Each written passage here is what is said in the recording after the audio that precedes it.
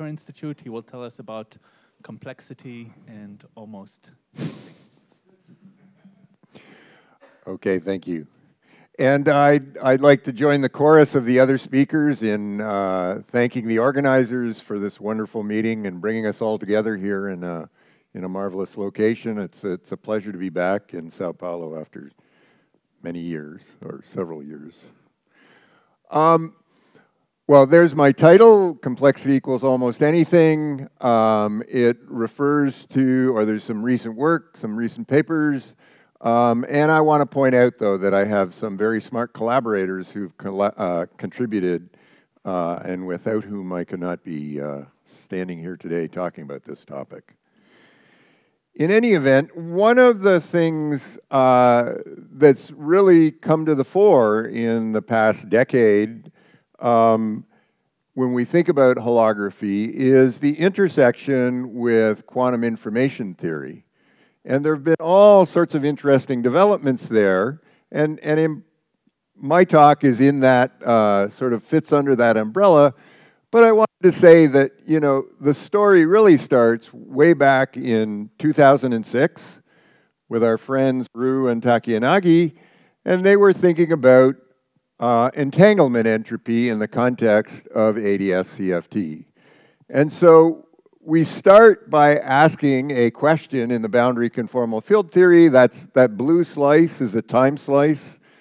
And what we're doing is we're dividing that time slice into two pieces, A and A complement. And then we're asking, or we can produce the reduced density matrix describing the degrees of freedom in A. And we'd like to know the entanglement entropy because the condensed matter theorists or the quantum information theorists told us it was an interesting thing to do. So we calculate minus trace rho log rho.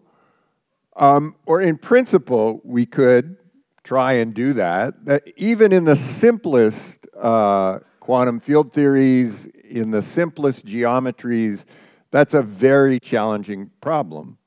And so what our friends Ru and Takiyanagi did is they used holography to change that or translate that problem in the boundary theory into this nice geometric problem in the boundary or in the bulk. And so there, what I'm doing is I'm considering all of the surfaces that hang down into the bulk, which end on this surface sigma, which is dividing between our two regions in the boundary, and I'm evaluating the Bekenstein-Hawking formula on those surfaces.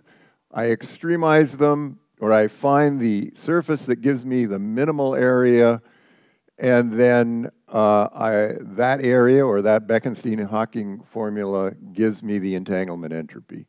And there were, well, that was somewhat of a surprise, and there were all sorts of tests, and it took many, many years, or it took at least 6 years before this formula was proven in the simplest case. But it really became an interesting framework where I say there was a fruitful forum, or there was a fruitful dialogue between both sides of the duality. You know, we learned new lessons about entanglement entropy and strongly coupled field theories, but we also started to learn about the properties of quantum gravity. There's this whole story that we may know about of quantum error correction and how information is distributed in the theory or in quantum gravity. And one of the things that emerged was this slogan that space-time geometry equals entanglement. And that's really just expressing the idea that the entanglement of the microscopic degrees of freedom were essential, or are an essential ingredient in producing this nice smooth space-time in the bulk theory. So it was a little bit disconcerting when a few years later, my slide, oh, there they are, when Lenny Susskind wrote a paper saying entanglement is not enough. What he really meant was that entanglement entropy was not enough. Entanglement entropy, as I described it, is one diagnostic of this entanglement that I was talking about, but it's not the only diagnostic. And what he was really urging us to do was to think about other diagnostics that would probe the entanglement In particular, he was interested in getting access to the physics inside of black holes. Well, he made the argument, actually relying on papers by Maldacena and Hartmann, to argue that entanglement entropy would not be a sufficient diagnostic. So here I've somewhat glibly shown we now know what a black hole looks like thanks to the work of the Event Horizon Telescope. Today, all you're going to get are pictures like this, our standard ADS black hole. So there's the singularities at the top and the bottom, and then an Einstein-Rosen bridge connecting two asymptotic boundary regions. And of course, this is dual in the boundary theory to the thermofield double state, as I've shown in that formula. And what Lenny, well, part of what Lenny was saying was that, or part of his discussion was that entanglement entropy is in fact a very robust diagnostic or quantity that we calculate, because if I have the reduced density matrix, it only relies on, or it only gives us information about the eigenvalues of that reduced density matrix. And his thought was that we needed new diagnostics that would be more sensitive to the structure, the full structure of the density matrix, including perhaps phases that we find in various elements. And so he had the suggestion that what we should think about is a new quantity called complexity. And I put a question mark there simply because I think this is an idea that hasn't filtered out into the community as widely as entanglement entropy has. So I should say a few words about what complexity is. Well, it is what it sounds like. It's how difficult is it to implement a task. And in particular, for today's talk, we're going to be considering the task of preparing a particular state, a state in the boundary theory. And so the way we're going to evaluate the complexity, or we imagine evaluating the complexity, we borrow again from the quantum information theorists, and we're going to use a circuit model. So on the right-hand side, I have psi naught. That's some reference state. So for example, if I have a bunch of qubits, I might think of the simple state where they're all just spin down. Then I have my target state on the left, and I want to build a unitary that's going to take me from my reference state to my target state. And, well, there's always going to be a unitary that's transforming between these states in the Hilbert space, but I'm going to assign myself the task of building that unitary from a simple set of gates that only, or these are small unitaries that only act on a few of the qubits at any given time. And so I pick a certain set of gates, and then I put them together, to form a circuit. And then what I'm supposed to imagine is that I can, well, if I actually do that, it may be very difficult to get precisely to the target state that I want. And so I may introduce a tolerance like that, so that if I get my state within some epsilon by a measure, I'm satisfied and I stop building the circuit there. But I imagine now that I'm able to look at all possible circuits that are going to accomplish this task, and I find the smallest one, or the optimal circuit, and then I simply count up the number of gates in that circuit. And this minimum number of gates then is the complexity. And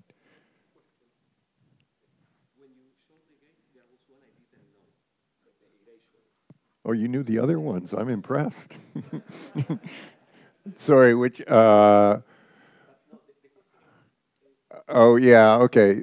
So you caught me. That's the first time in many years. So this is not actually working for pure states. This is something you do if you're working with mixed states. So there what you would do is you would introduce ancillary degrees of freedom, act with a unitary, and then you take out the extra degrees of freedom.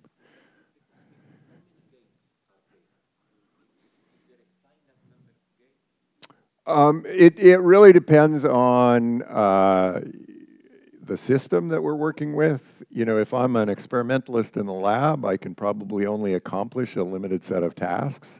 The question is, you know, what is a universal gate set? You know, can I really get from any state to any other state with a fixed set of gates? And so that's something that one has to study. And there are, well,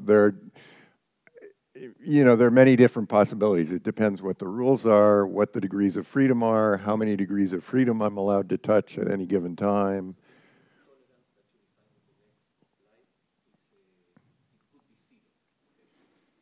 It could be zero, and in fact, this is far more detailed than I was going to talk about this, but in the models that we think about or that we think may be relevant for quantum field theories, we're not actually using discrete gates. We're using something, well, you model it with a continuous system, and it turns out in that case that the tolerance is not really needed at all at that point. And that's, in some sense, why in this talk, the tolerance never appears, or not necessarily in this talk, but if I was giving other talks on complexity.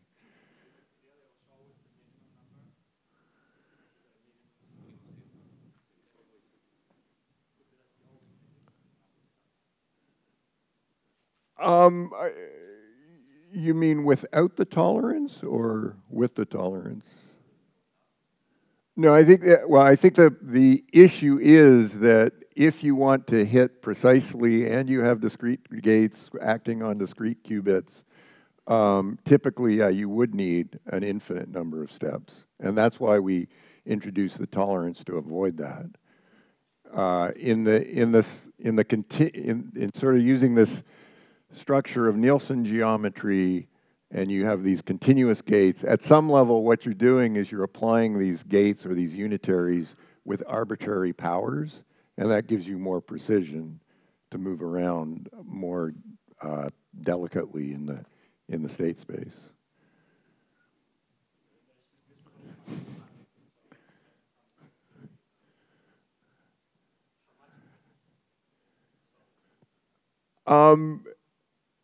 This is these are all great questions. This is quantum mechanics, and something that I'm not going to tell you is I'm going to give you all sorts of observables, and if I evaluate them, they diverge. There's a UV divergence, and so the first thing you have to do in your field theory is you have to put in a UV regulator to really make sense of it, just as we did for entanglement entropy. And so in the simplest cases, you're basically taking your continuum field theory and reducing it down to a quantum mechanics problem, or that's one way of thinking of it.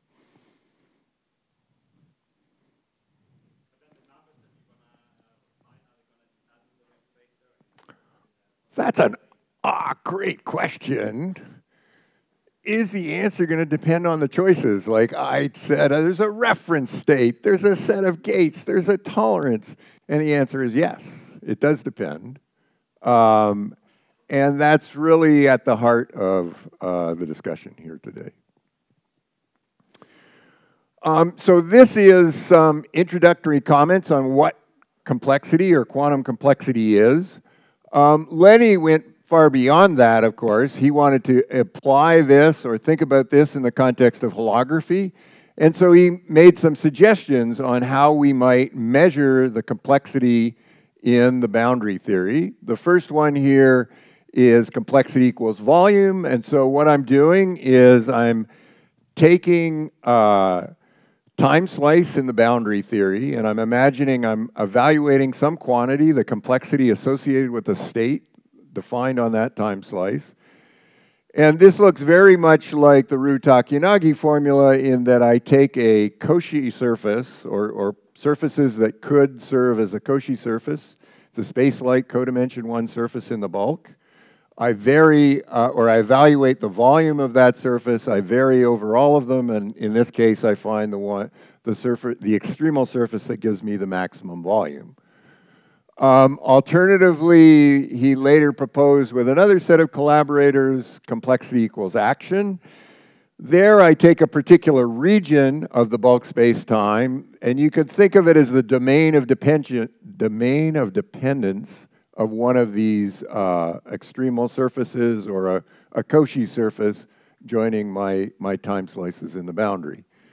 And given that region, what I'm told I should do is I should evaluate the gravitational or the supergravity action on that surface or on that region.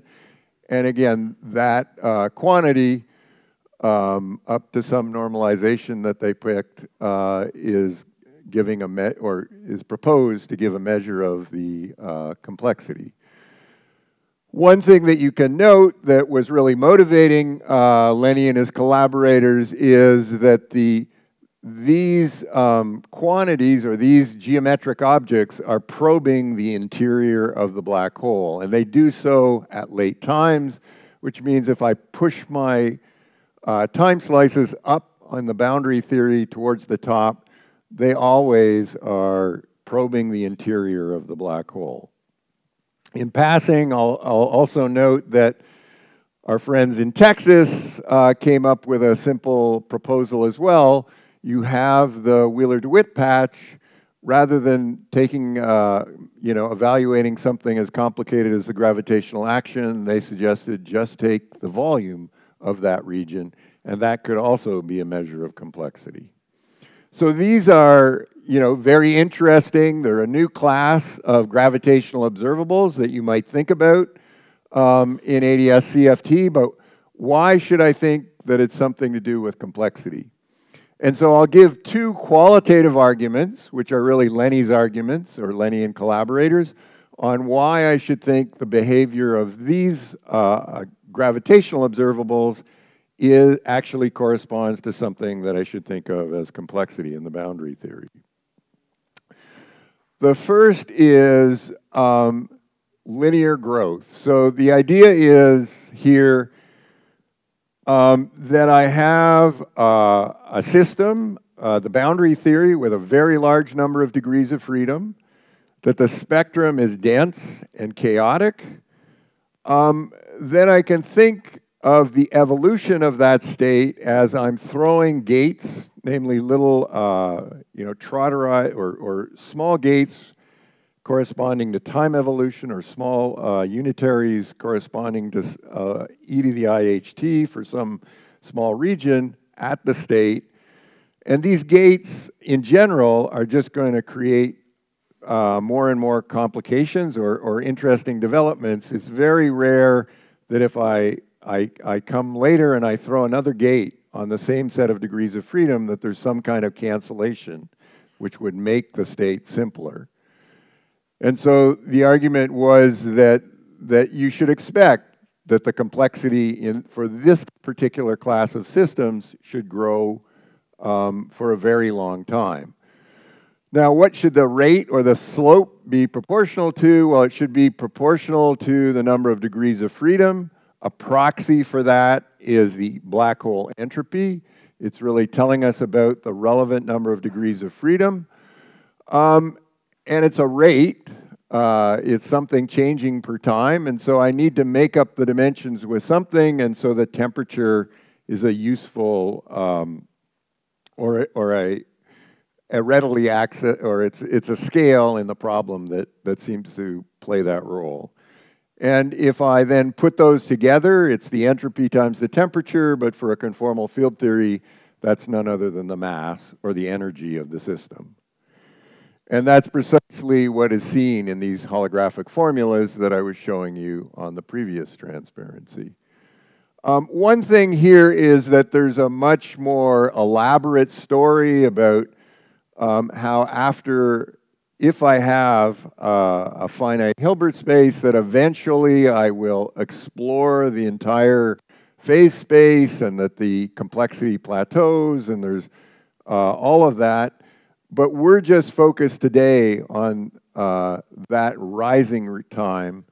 We're not in our geometric framework going to be able to see any of this other structure. Although I'll point your attention to this interesting paper by these folks where They were working in JT gravity and including wormholes or topology change, and they argued that they could see this saturation that appears there. So that was one idea, the linear growth, where the growth is proportional to the mass, and you can see that the coefficients aren't quite the same, but both of these satisfy or provide that property. The next is the switchback effect. So here what we're doing is we're considering our thermofield double state, but we're going to perturb it by these operators W at T1, T2, T3, Tn.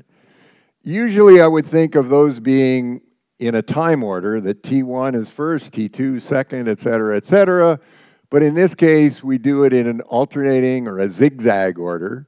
So if T1, if I start at T1, I go forward to T2, but then I come backwards in time to T3 and forward and vice versa. And what that results in is a complexity growth that looks something like this. First, there's a term that's linear with the time evolution, and that's what I was saying before. But then there's a shift or a delay that's proportional to a particular constant called the scrambling time. And this happens every time my path folds either back and forth. So at each one of these operator times. And so what I want to think about or tell you about is let's focus our attention on one of these folds. Let's focus our attention on T3. And we'll think about what happens when I have the perturbation there or when I don't have the perturbation there. And so let's start by taking out the perturbation. Well, essentially, I mean, it's really obvious here, although I'm going to draw lots of pictures, that the e to the IH T3 is going to cancel the e to the IH minus T3. And so there's no increase in complexity associated with dragging the path down there because nothing really happened there. And so if I draw that, if I tell that story in terms of qubits and gates, I can imagine this is some small set of qubits in my large n squared number of degrees of freedom. I'm starting with evolving backwards to T3 with e to the IH T3. I can do that in a discrete way where I have small unitaries acting on pairs of qubits or pairs of degrees of freedom, and that carries me back to the time T3. At that point, I want to go forward again. I'm applying e to the IH, e to the minus IHT, and so there's another set of gates then that carry me forward or up in the diagram. Now I've distinguished the two gates because in one case I'm going backwards, in the other case I'm going forwards, and so these gates are actually inverses of one another. And so if we think about the inner layer there, I've got a unitary, a brown unitary, and it's followed by its inverse, the green. And so what happens? Well, those gates cancel out. And similarly with the next layer and the next layer. And so again, there's no gates left over. There are these precise cancellations, and there's no increase in the complexity. So what happens now if I add the perturbation? Well, almost the same thing happened. At the top of the diagram, there's going to be a cancellation. But as long as my perturbation only touches a few qubits, around the point where that's inserted in the diagram, those gates aren't going to be able to cancel anymore because there's a complication set in the circuit there. And similarly, in the next layer, many of the gates cancel out, but some of them are left over. And so the disturbance spreads out through the system. This is what people refer to as scrambling. Or in these chaotic or in these boundary theories, that would be the scrambling. And so its influence spreads out over the system, but for a long time there is a partial cancellation And that's what the scrambling time is indicating, that even when I stick the perturbation in, as long as it's a small perturbation, there's a partial cancellation, and so every time there's a fold, the complexity, there's a delay in the growth of the complexity. And in fact, you can reproduce this result where our perturbations now become shock waves that are perturbing or disturbing the black hole space-time, and you get precisely this behavior. And so that was, both of these are qualitative arguments, again, that say that these new gravitational observables are behaving in a way that we might expect complexity of the boundary state to behave in. But there's still this, there's no underlying derivation like the Lukowitz-Maldacena derivation of entanglement entropy. And so one is asked, you know, why do I have three different choices? And why is it volume? You know, it's a very discrete set of choices that we have here.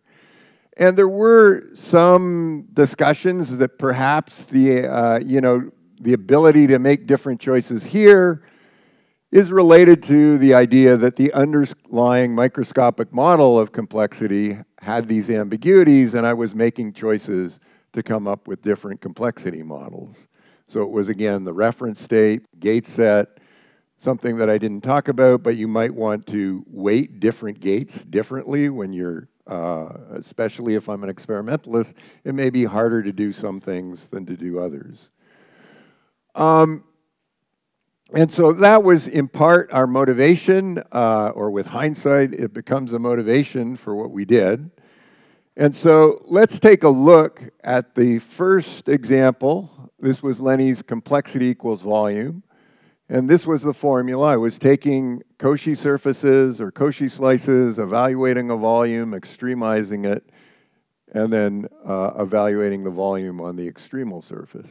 And as I described it, there were really two things happening. First, there was this extremization procedure, which picked out a special surface. And then it was really, I evaluate a particular quantity, the volume of that surface, and that's what I assign to the complexity. And, well, one of the observations is, from that perspective, what I'm doing is I'm building some nice diffeomorphism invariant observable. But with that two-step process in mind, it's very easy to generalize the idea. So I'm again considering these Cauchy surfaces, but rather than, you know, integrating the number 1 across that surface to get 1, to get the volume, I'm going to stick in some geometric functional. So it could depend on the background metric or the embeddings, namely it could involve curvatures like the Riemann squared, or it could involve extrinsic curvatures like the trace of the extrinsic curvature. So I could stick in some interesting functional there. Then I extremize with regards to the precise embedding that I choose for the surface, namely I move the surface around and I find the optimal surface as it stretches across. That's picking out a special surface. Now I want to evaluate some geometric feature of that surface, and I do it in more or less the same way, but I'm highlighting here by having a different index on my functional that I don't have to evaluate exactly the same thing that I use to extremize in the first step. And so that gives me an observable. It's a nice diffeomorphism invariant observable, but at this point we can ask, so what? And the so what is that you can go back and you can ask, well, you know, there were these two properties, linear late time growth and the switchback effect. And you can test these observables, these new observables, and what you find is that for a huge class of such observables, you in fact get linear time growth, or growth of the complexity with time, and that the coefficient is proportional to the mass, and you also can show that the shock waves have the same property of introducing the switchback effect. And so what that indicates is you have now a huge family of observables which sort of display a universal behavior. And so any one of them seems like an equally viable candidate for holographic complexity. Now, at this point in the talk, I usually go through all sorts of calculations to indicate, to give you an example, to show you how this works, and to assure you that you really produce those answers. But this slide is just here to remind me, to tell you that that's not what I'm going to do today. There's not enough time, unfortunately. Yeah,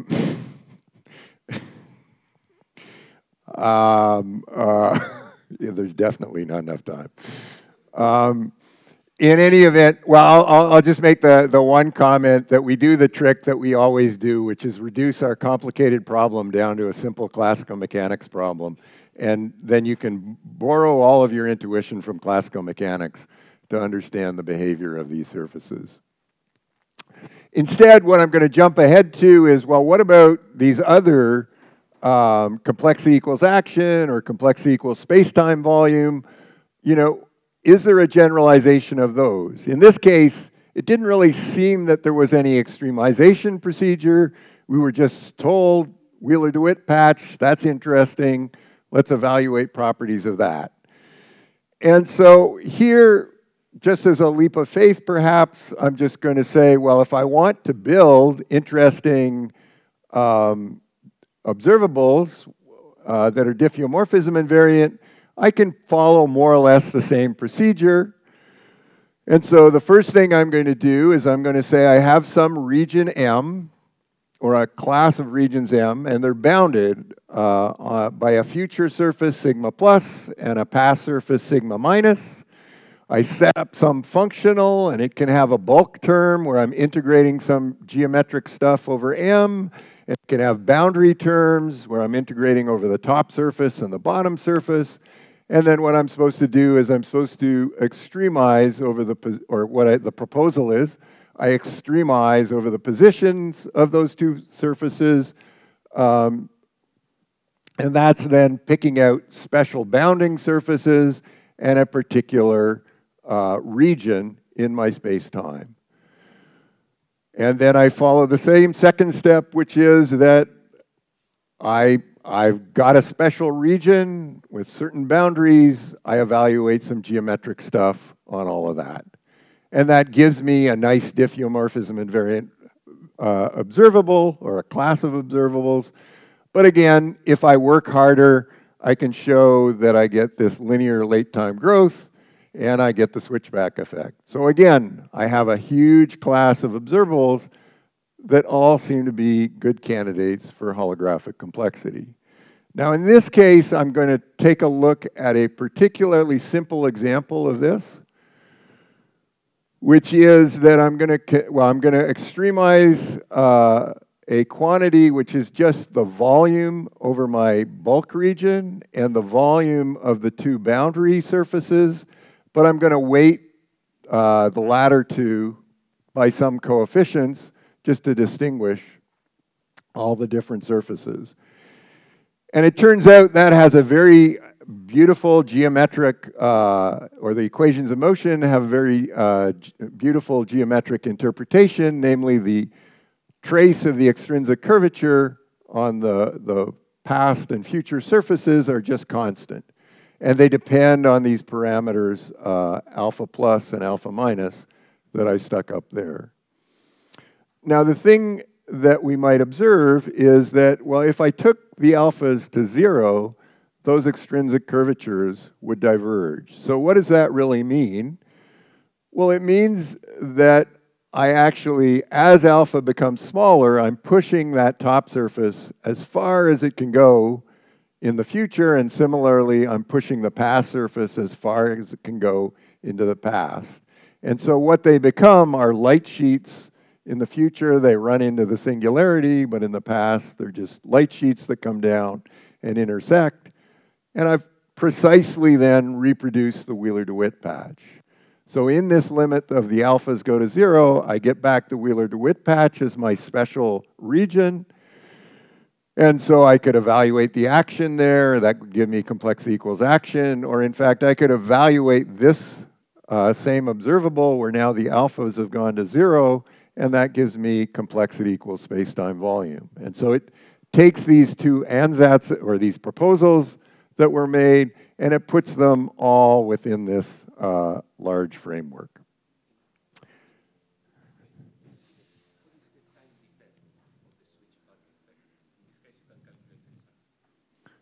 If I go back here, or just, yeah, well, again, I have to work harder. I'm shooting in a shock wave. You know, a trick that I didn't tell you is when I'm actually evaluating all of this, these extremizations and whatnot, basically what you do is you integrate by parts the bulk term, and you turn it into two boundary terms.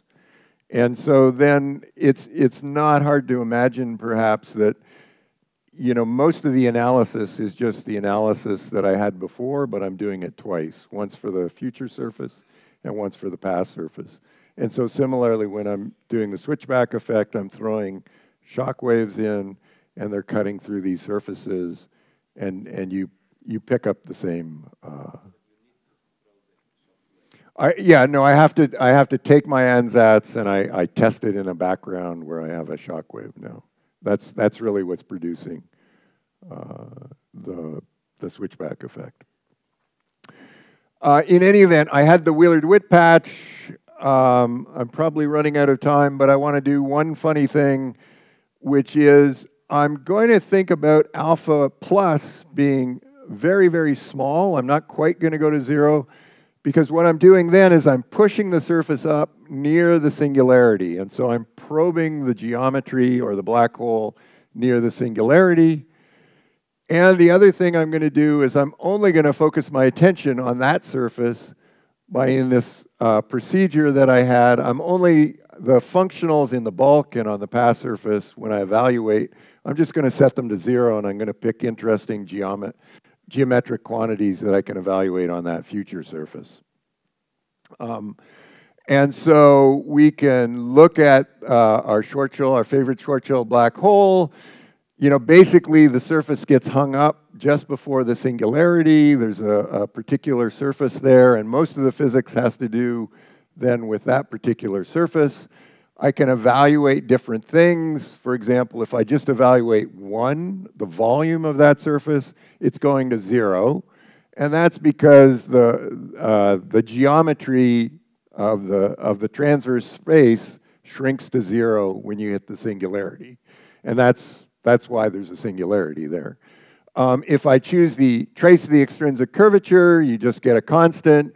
If I trace, or I take the Weyl tensor squared, I get some interesting prefactor. I get the mass again, but now I get a factor that is proportional to the inverse of alpha plus, and so that's diverging as alpha plus goes to 0.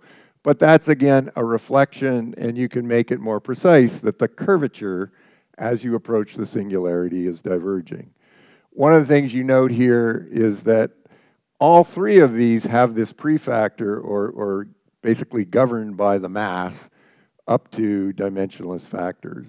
And the alpha dependence, though, is really allowing us, or it's telling us something interesting about the geometry. Just for comparison, we can look at a charged black hole. In that case, I've got an outer and an inner horizon. The Cauchy surfaces aren't going to get past the inner horizon. That's also known as a Cauchy horizon for that reason. But I'm going to go through the same procedure, and now the surfaces get hung up just outside the inner horizon. And I can evaluate the same quantities. In the first case, well, actually, let me point to when I was working in the previous case, we had a factor of m, which was equal to the entropy times the temperature of the black hole. In this case, you find an entropy times the temperature, but it turns out that it's the entropy and temperature of that inner horizon, which makes sense geometrically. what the precise physics is, I can't really say at this point. But again, what you see in contrast, well, in parallel to what we saw before, is that the measure is going to 0 there. So when I evaluate the volume, it goes to 0. The extrinsic curvature gives me a constant. The Weil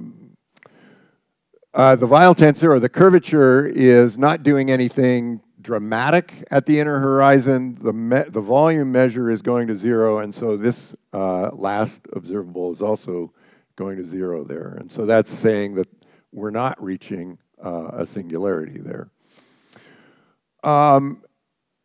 So this is just a slide with some conclusions. I guess the basic ideas that I want to convey is that, you know, we had these very beautiful proposals of Lenny and collaborators for what holographic complexity might be. What my collaborators and I have showed is that those are just isolated cases of a much broader class of interesting gravitational observables. They all seem to behave like complexity. But the main question is the second blue one, which is, well, now we have this marvelous set of gravitational observables, but how do we really interpret those in the duality or in terms of the boundary theory quantities? So there's really lots to describe, or lots to explore, and I'll just thank you for your attention.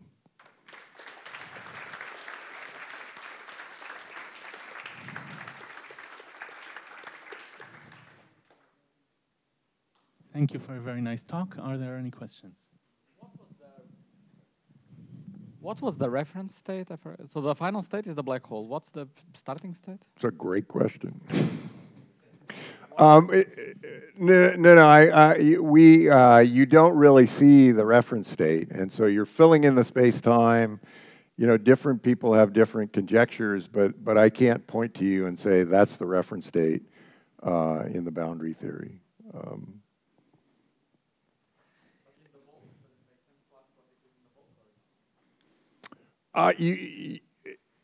It makes sense to ask in either context. In the bulk, what people you know, will talk about is, well, I have these quantum degrees of freedom. They're not entangled, and so they're not forming a space-time. And so it's some kind of, well, primordial quantum gravity state where I haven't produced a space-time yet.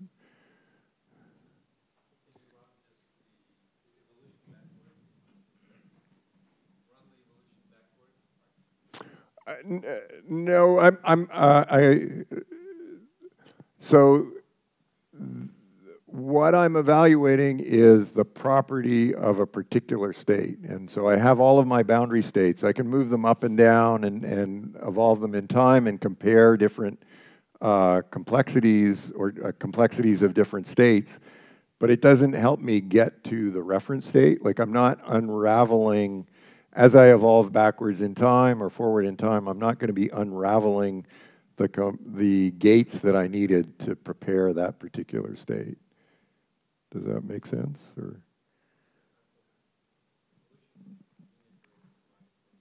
It is, and so you could ask a question, which I'm not asking, which is, well, given a particular, you know, simple state, like the vacuum of ADS space, how difficult is it to get to, well, some type of evolved state or some excited state where I've thrown in some shock waves or gravitons or whatever. But what I'm doing is I'm just, you know, for example, in empty ADS, I can just take a time slice and I can ask, what's the complexity of the CFD vacuum?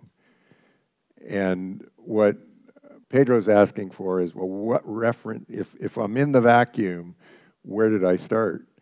And it's really, well, our experience with just working with simple quantum field theory, namely free quantum field theories, is the reference state you start with is one where all of the degrees of freedom are disentangled. So it's a very, it's not a regular quantum. It's not a state you would usually think about in the quantum field theory. Yeah, so in the examples you showed, it looked like there was one distinguished one, the one with the extrinsic curvature. is this, would you agree with this? Because that gives a finite answer. It's proportional to the mass, and then on dimensional grounds, you would expect to be finite. That gives the linear growth as well. The other ones either go to 0 or to infinity. Yeah, well, okay. It is a distinguished one. I don't know that I can't find examples of other spacetimes where it might diverge or go to 0. But I think one of the messages I'd like to say is that having lots of possibilities, wrong way.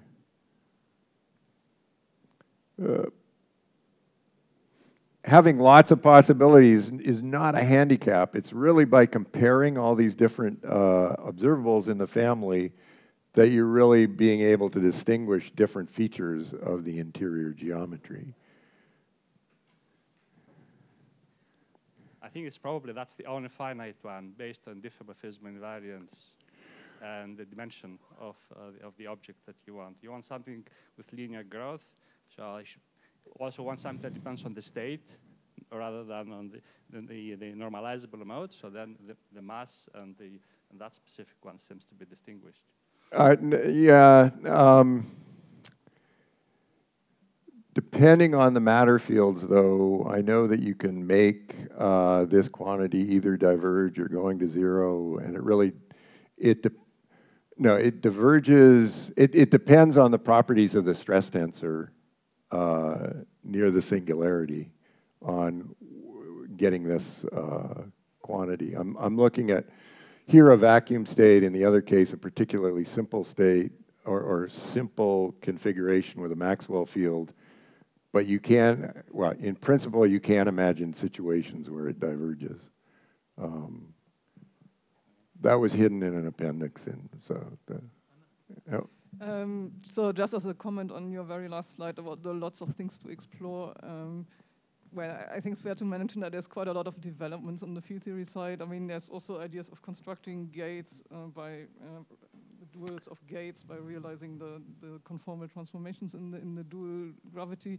And also another development is the Krylov complexity, which is something where you can define complexity without defining a reference state. That might also be very helpful in this context. So, I mean, you know, there's lots of things. I mean, I did not give a complete expose.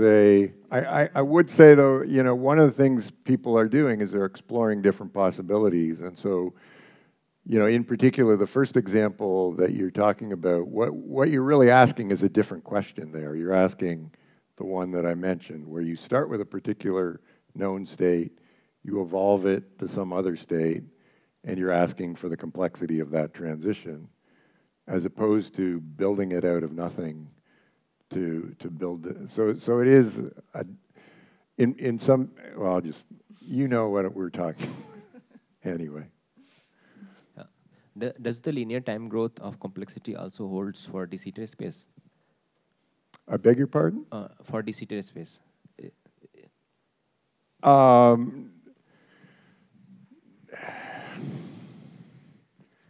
You would expect, or it has been proposed, that in de Sitter space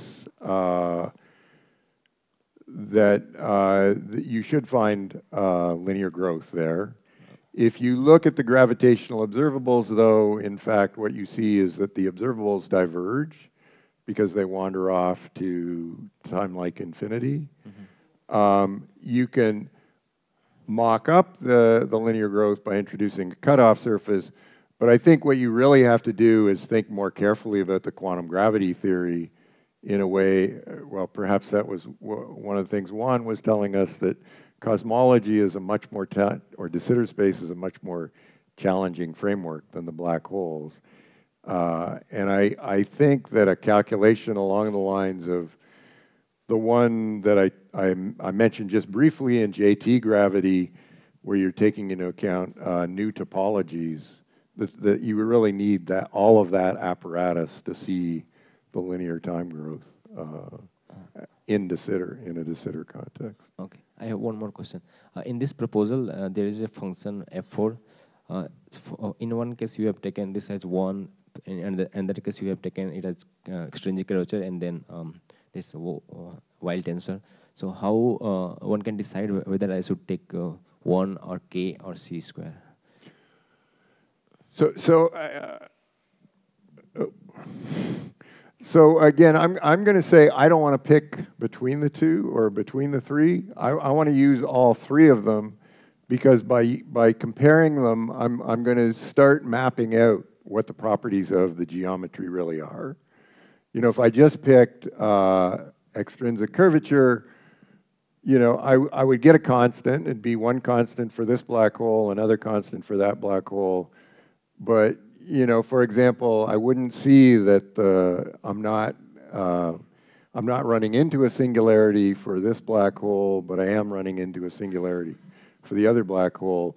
So I really want to think that having this slate of possibilities is actually a feature, not a bug. But I think the real question that you want to ask is, you know, well, okay, we have these beautiful gravitational observables. How do I interpret them, or what are they really doing, telling me about the boundary theory?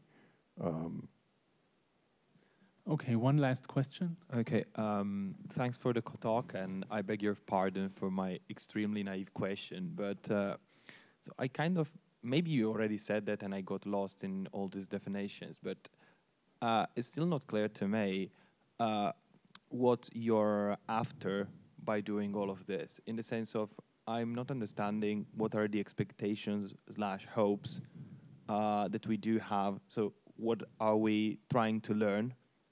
And I don't know, I just got very confused. It's just, what are we hoping to learn? No, that's a good question. You know, by doing all of this? So I have this thermofield double state. I think that it's dual to a black hole. There's all sorts of interesting things that could be happening inside the black hole.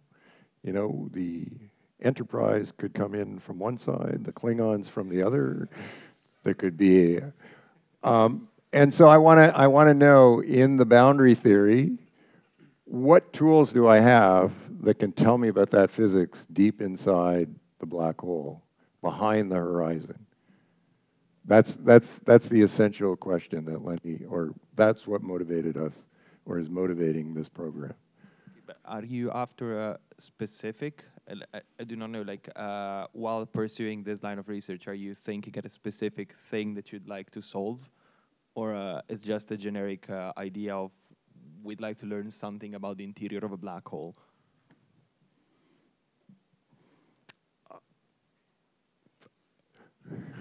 I want to say that I want to know whether the Enterprise or the Klingons win, but that's not. No, it's more this general feature of we have these interesting space. Yeah, it's the general one. We have this interesting space-time. How does the boundary theory know about the interior of the black hole? Thank you. Okay, in view of time, I think we should thank Rob again and move on.